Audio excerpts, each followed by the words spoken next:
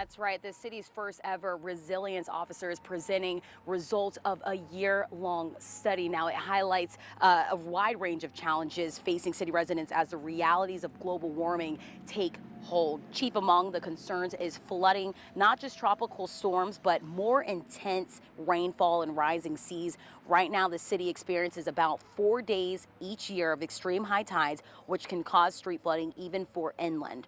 The report projects the city will begin to see those happen 40 to 60 days each year. Chief Resilience Officer Ann Colonese sat down with us yesterday to talk about what she hopes comes from these community meetings.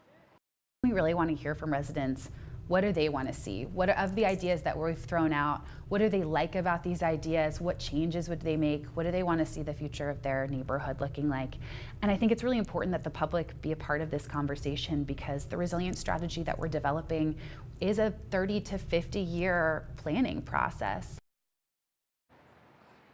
Tonight, the meeting starts at 6 p.m. here at the Legend Center, so there is still time to attend this meeting, and you can find more information about the 2 other meetings at coj.net. I'm here live in Jacksonville. Brianna Ray Turner, First Coast News, on your side. Now, your most accurate forecast.